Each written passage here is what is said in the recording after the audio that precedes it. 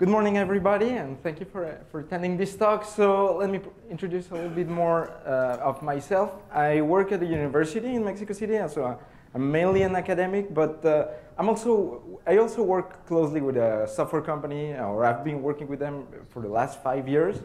Their name is Quarksoft. So what I'm going to be talking about today is the work that we've been doing with them in the last year, and it's called software architecture in the pre-sales process. So let me give you a little bit of background about the company. So this is a company that was founded in 2001. Now they've got offices in Mexico, Spain, and USA. It's a relatively well-known company in Mexico City. It's one of the leading companies. And well, this company is characterized by the fact that they develop custom software for different domains, right? So they go across domains such as insurance, manufacturing, et cetera, for government and private businesses. So one of the particularities is that the projects that they usually do are fixed price projects. And one thing that is also, I guess, particular is that most of the systems, or many of the systems that they produce, are greenfield development. So I get the, I guess, rare opportunity to see systems that are built from scratch. No? Also, the company is rated at CMMI level 5, so they're very much into processes, and they use the team software process method for development. And actually, in the last book from Watts Humphrey, there's a chapter where they speak about Quarksoft. Okay, so let me. Possibly everybody here is more or less familiar with the team software process, but I want just to give like a very quick introduction. So this is mostly a project development method, right? So the focus for TSP is rather on project and quality management based on metrics. So the team software process doesn't really give you guidance on how to do your requirements. Like it won't say do use cases or do user stories. It doesn't say that. It doesn't tell you how to do architecture. So it's mostly on guiding on project and quality management. TSP works by dividing the project across a series of cycles where each cycle is characterized by having a launch and a post-mortem. And within the cycle, there's a series of phases that are called requirements, high-level design, code, and testing. So depending on the way of the life cycle that is decided, the activities are spread out across the cycles. Okay, so as I was telling you, I've been working with this company for a while now, and in 2010 I came to SATURN to present the first part of the work that we had been conducting with them, which was related to adapting architectural methods into the team software process. So if we consider the life cycle of architectural development, there's these 4 big important phases, which are the architectural drivers activities, especially identifying primary functionality, quality attribute scenarios, and constraints. So essentially what we did here is that adapting the scenarios technique and introducing it in the requirements phase. And the rest of the activities went into the high-level design phase of TSP, which included the architectural design, that was adapting ADD, architectural documentation, adapting the views and beyond approach or the templates to document the views, and architectural evaluation. So we introduced scenario-based evaluation. Not really an ATAM, but something much lighter. So if you're interested about this work, you can check the presentation, which is available online. So all that was working more or less well, but after a while, I mean, we came to a realization, and this was that when projects were started the operation of the projects, many architectural decisions had already been made. So even if we wanted to perform ADD and like capturing the drivers, many things had already been selected previously. And where had these things been selected? Well, they had been selected in what we call the pre-sales process. So we had to turn out towards that phase of development. So let's understand a little better what this pre-sales phase is, right? So as I was saying, this company develops custom-based solutions for the customers. So the company is constantly trying to sell projects. So Essentially, how it works is that projects are divided across two important phases, the pre-sales and the operation, which is made in TSP. So during the pre-sales, there's a pre-sales team, which is composed of a leader and an architect. And what they do is that they essentially take a request for proposal, or they interview customers, and they produce a technical proposal, technical and costing proposal. And as I was saying, typically the cost and the time is fixed for this project. So if the proposal is, well, there's two possibilities. Either the proposal is not accepted by the customer, then this ends, or it is accepted, and then the project starts its development, and here it's where the team software process is used. So as I was saying, the team software process is very oriented towards metrics. So there's a lot of data collection during the execution of the projects, and this goes into a historic database, which is then used during the pre-sales phase for estimation purposes. So how are projects estimated? Well, essentially, what happens is that the architect is gonna produce like a list of components that are associated to specific technologies, and using data from the historic database, this will help in estimating the time and cost of the project, right?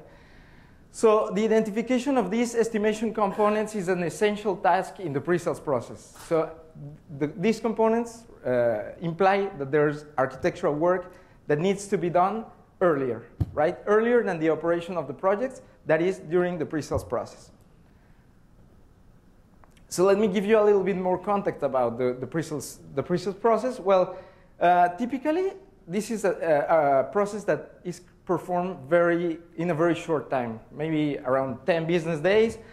And the company actually doesn't want to invest that much time in this process because, as I told you, it's possible that the proposal won't be solved, right? So there's a limitation for the architect with respect to the time that he can spend in requirements and design phase. So he will spend between 16 and 32 hours for requirements. This is for average projects, and 24 to 48 hours in design, right? So this is like a very, very short time.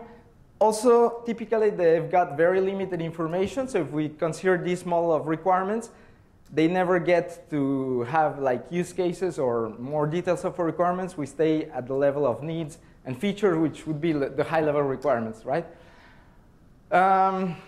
Short time, I already said that. Internal constraints. So there have to be additional considerations like the availability of the resources that will be able to operate the project. All these things have to be considered.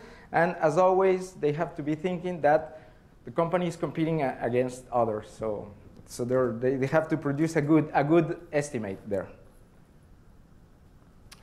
So as I was saying, in the initial work, we had the architectural development methods here, but now we came to the realization that we need to create a pre-sales architecture for estimation as a result of the pre-sales process.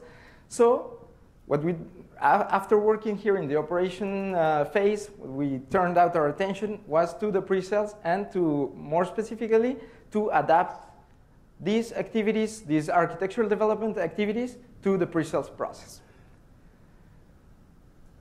So essentially what we did here is turn the focus from a purely functional focus that they had originally, because initially they were only like thinking about mostly functional features. So we turned out to take a more drivers-based approach. So essentially what we did is train the architects so that they would think in terms of high-level drivers, right? So primary features, something like this, like for a kiosk system that shall allow birth certificates to be visualized and printed, for example. Early quality attributes, so we don't get to have scenarios at that point because, as I was telling you, the time frame is very short. So for example, what we only try to have is like the type of quality attribute and at least an initial metric, right? For example, here, 100% of the information that is stored in the kiosk system shall be protected, and also constraints. For example, here, the operating system of the kiosk is Windows XP. So essentially, the only thing that we did here is try to promote the use of architectural high-level drivers during this phase. Architectural design. So for the pre-sales phase, as I was telling you, the goals for architectural design are primarily estimation, project planning, and trying to satisfy, at least initially, these architectural drivers, right? So, so in this sense, and as I was telling you, there's very limited time, the architects won't go really into much detail about architectural design. So essentially, the big decisions that they will do is select and adapt a reference architecture. I will show one in a minute. Selection of technologies, establishment of a deployment layout, and the identification of components for estimation. So let me show you this as an example. So what is a reference architecture? Well, a reference architecture is a model for an architecture of certain kinds of applications. For example, this is a reference architecture from Microsoft for web applications. There are catalogs of these reference architectures. So one of the decisions that they have to do is select one of these. They also have to select technologies very early on. And why do they have to select technologies? Well, as I was saying, the historic database for the company is in terms of components that are associated to specific technologies, right? So they have to do that in order to be able to estimate with respect to historic data, but also because the resources in the company, they may or not be familiar with the technologies. So it's one particularity here of the design process is this fact that technologies are, at least the overall or the main technologies, are chosen very early on, right? Also, well, the deployment layout, as I was saying, this will be these decisions are made out of the high-level quality attributes. For example, if they have things like availability or things like that. And finally, out of the functional drivers, what they do is they identify components across the reference architecture, right? So essentially, this is more or less, this is not a real, of course, a real design, it's just the concept. But this is more or less the level of design that is achieved in this such short time frame, right? And well, an interesting thing is that we could consider this as an initial iteration of the attribute-driven design method, right? Where the outcome here is the overall structure of the system, logically and physically. With respect to architectural documentation, so once the architects do this design, they document the architecture, but again, the time frame is very short. So what we did here is we just took from the Views and Beyond template the primary presentation and the the element catalog, right? So, and the views that are documented are the module view to show these these estimation components, layers and technologies views, which shows the reference architecture with the selected technologies, and the deployment view. So they produce these views, and these views are actually included in the technical proposal that is given to the customer. And finally, the architectural evaluation. So we also adapted the evaluation method here. So again, we did something that is very, very agile, very short time. So we have 2 to 4 hour peer reviews, and there's a team of architects that comes, and we're going to do essentially like the essence of a scenario-based evaluation, where we're going to take the most important drivers and examine the decisions that the architect made with respect to this, in order to identify risks. Now, one thing that may be different from the traditional scenario-based evaluation is that we also study the project strategy, because at this point, as I was telling you during the pre-sales phase, there's this estimation architecture, but an initial project plan. So what we try to do is see if the way that the TSP, the initial proposal for the life cycle, is going to support the technical risks that are identified, right? So this is, I guess, different from the typical evaluations. So we identify risks at the level of requirements. Typically, we're going to be finding things like the quality attributes are not quantified, or they're not well aligned to business goals.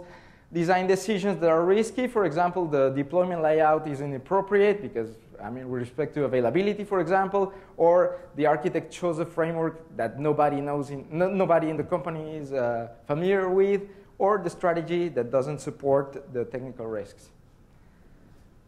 So some results about this work. Well, I think it has been a positive work, because now architecture is taken into account right from the first moment of project development, or considering development in the pre-sales phase, right? The early requirement gathering is driven by the architectural drivers, as opposed to previously where it was made directed by functionality. And also the fact that we have these evaluations and, or the whole architectural life cycle, this ensures that the pre-sales architecture design is well aligned to the drivers and the design decisions are appropriate, and also that the strategy supports this design. And finally, the proposals that are delivered to the customer are architectural, or they have this architectural orientation. Some results of the evaluation process. Well, since July last year, we have conducted 18 evaluations.